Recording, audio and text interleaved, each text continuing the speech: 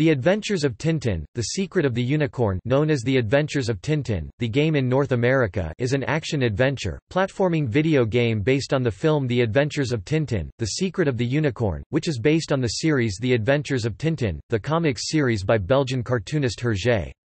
The game was released for Microsoft Windows, Nintendo 3DS, PlayStation 3, Wii and Xbox 360 on 21 October 2011 in Europe, on 1 December in Australia and on 6 December in North America. The game was developed by Ubisoft Montpellier, working in collaboration with the producers of the film, and published by Ubisoft. The iOS, Android and Symbian cubed versions were published by Gameloft and released on the App Store and Android Market on 31 October 2011, and on the Ovi Store on of January 2012. The online services for the game were shut down on 6 October 2015.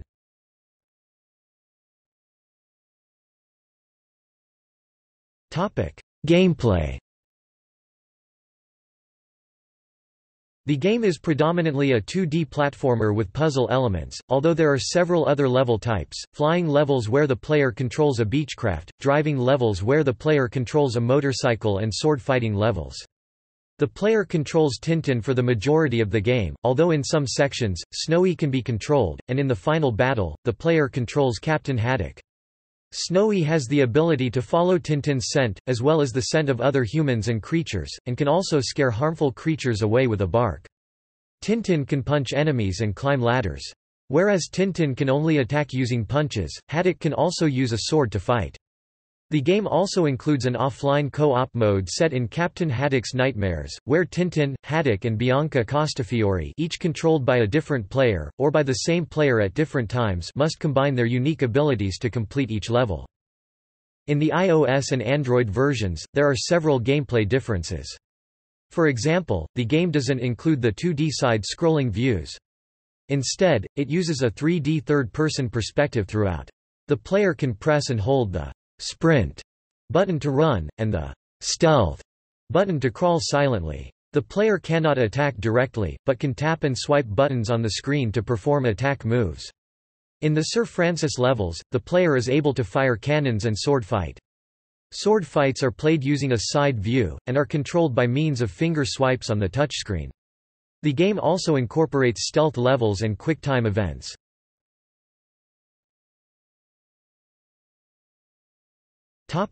Plot. The console versions of the game have a slightly different plot than the iOS, Android and Symbian cubed versions.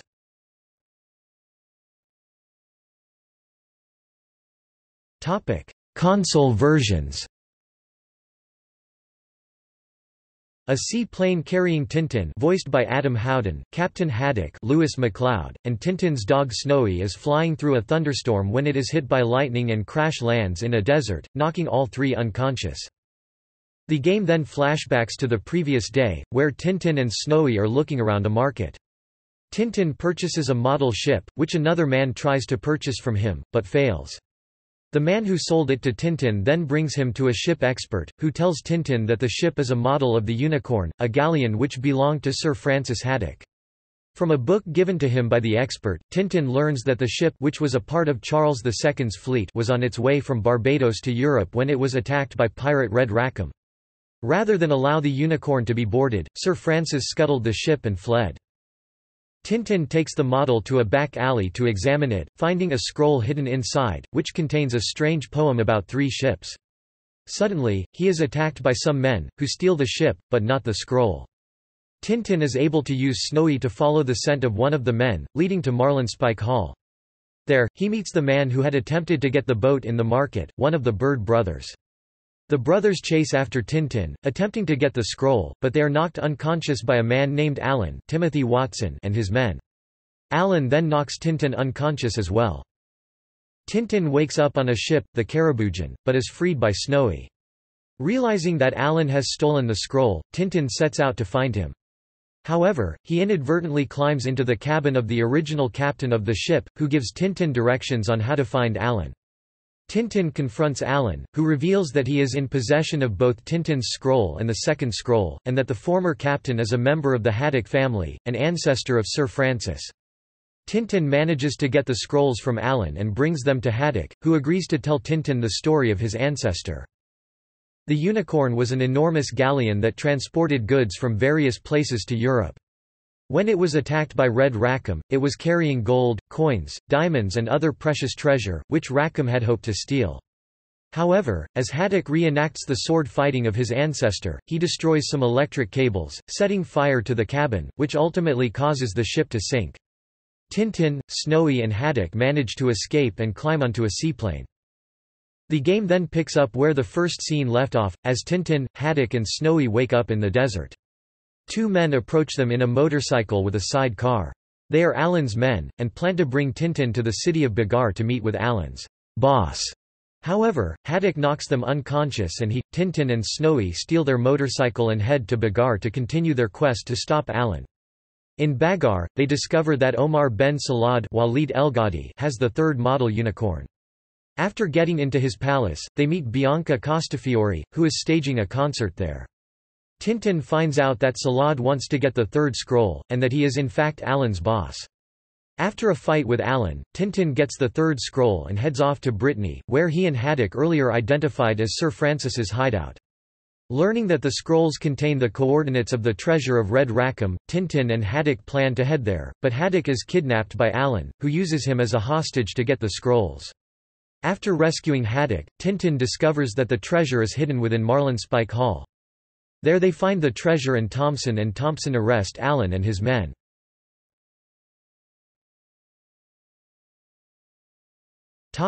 Mobile versions. Tintin purchases a model ship from a stall, when another man approaches him and offers to buy the ship from him. Tintin refuses to sell it, however. The stall owner tells Tintin the man's name is Saccharine Alec Newman, and that he has come to the market a lot over the last few weeks to buy antiquities.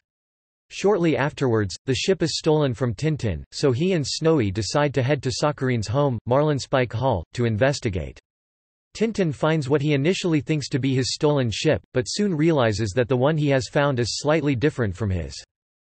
On the way home, he is kidnapped and taken aboard the Caraboudjan, a steamship heading for Bagar, a city located in North Africa. Tintin escapes from his cell and meets Captain Haddock, the original captain of the ship, who has been imprisoned by Saccharine after he took over the ship and bribed Haddock's crew into working for him. Haddock helps Tintin and Snowy escape, but as they are at sea in a lifeboat, they are attacked by a seaplane sent by Saccharine. The attack fails and Tintin is able to damage the plane. Tintin and Haddock hold the pilot captive and fly away, but crash land in the desert after the plane is struck by lightning. As they travel through the desert, Haddock tells Tintin about his ancestor Sir Francis Haddock, who was the captain of the Unicorn, a galleon that was attacked by Red Rackham, who wanted Haddock's treasure. Rather than allow the ship to be boarded, Haddock decided to scuttle it and escape in a lifeboat.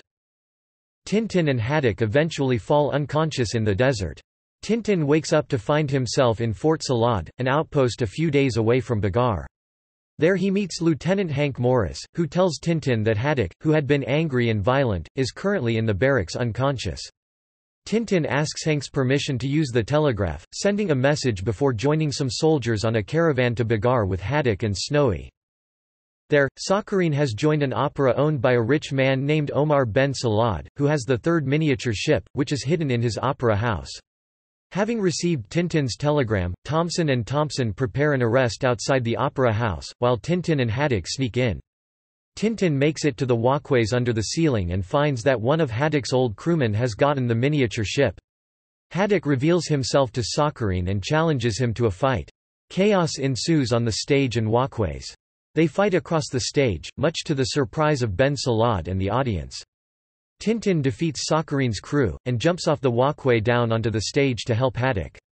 Snowy pursues Saccarine's pet crow and holds onto its feet, getting the miniature ship in the process.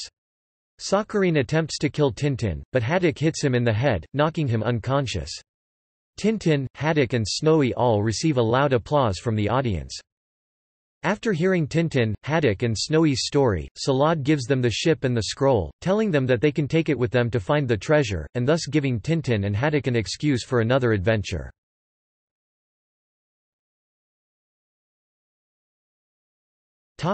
Critical reception. The PC, Xbox 360, PlayStation 3, Nintendo 3DS and Wii versions of the game received mixed reviews. The iOS and Android version, however, received extremely positive reviews. On GameRankings, the game holds a score of 45.00% for Wii, based on 2 reviews, 64.65% for Xbox 360, based on 30 reviews, 64.61% for PS3, based on 18 reviews, 64.67% for 3DS, based on 3 reviews, and 87.60% for iOS, based on 5 reviews. On Metacritic, it holds scores of 59 100ths for PS3, based on 27 reviews, 63 100ths for Xbox 360, based on 35 reviews, and 56 100ths for 3DS, based on 8 reviews. Marty Silva of OneUp.com was highly critical of the game, awarding it a D and describing it as a frontrunner for Worst Game of 2011 and a master class in failure. He wrote that the game puts players through a handful of scenarios that repeat themselves over the course of the longest 2.5 hours you'll ever spend. And the levels unfold with a spectacular lack of sophistication. GameSpot's Mark Walton was also unimpressed, scoring the game 5 out of 10 and criticizing the platforming core gameplay as too easy, although he praised the co-op mode. He concluded that you can sit back and coast through the game without even thinking, and the somewhat interesting story is little compensation. Repetitive levels and overly simple puzzles just add to the game's troubles. The Adventures of Tintin, The Secret of the Unicorn is another game to add to the pile of movie tie-in games that missed that mark, and it's a failed opportunity to do something great with a well-loved character. GamesRadar's Leif Johnson was slightly more complimentary, scoring the game 3 out of 5.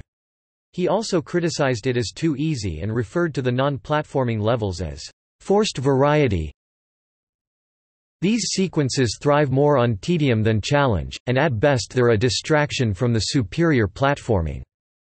However, he was impressed with the co-op mode. Edge scored the game 6 out of 10, praising the 2D platforming sequences and the graphics, but, like GamesRadar, they criticized the developers' attempts to mix up the gameplay by adding different types of levels. They also found the game too short and shallow. Unlike the contours of Hergé's timeless stories, there's no hidden treasure to be found beneath its dazzling veneer. IGN's Alex Simmons scored the game 6.5 out of 10, writing that Tintin only has itself to blame for its shortcomings. For every exciting moment there's a turgid interlude which drags the overall experience down. While these distractions are more tedious bore than hair-pulling aggravation, there's no doubt their omission would have made for a tighter and ultimately better game. By shoehorning variety into the game it loses its focus, which combined with silly game design decisions—the dogfights really should have been left on the drawing board, and a handful of game-breaking bugs. Tintin crashed on more than one occasion during review. It's hard to recommend this to anyone other than die-hard fans of both the comics and the movie. Christian Donlan of Eurogamer was a little more impressed, scoring the game 7 out of 10 and calling it clever and deeply charming. However, as with GamesRadar, Edge and IGN, he criticized the non-platforming levels. All of these interludes provide a little variety, but they're unconvincing in execution and a bore to play through. The iOS and Android version of the game received generally positive reviews from critics. AppSpy's Andrew Nesvadba scored the iOS version 4 out of 5, arguing that not only does it bring the aesthetics of the film to life, it pursues fresh and interesting avenues for gameplay. Who'd have honestly expected cut-the-rope-style puzzles to crop up, without compromising the integrity of the story it seeks to convey? A great pickup for fans of the series and those after a tight action-adventure title for the holidays. Dan Lee of 148 Apps scored it 4.5 out of 5, calling it an extremely enjoyable game that manages to combine multiple genres, yet never feels messy. Slide to Play's Parisa Visay scored it 4 out of 4, calling it a high-quality game. It boasts truly stunning graphics, stable gameplay, and a rich, immersive experience.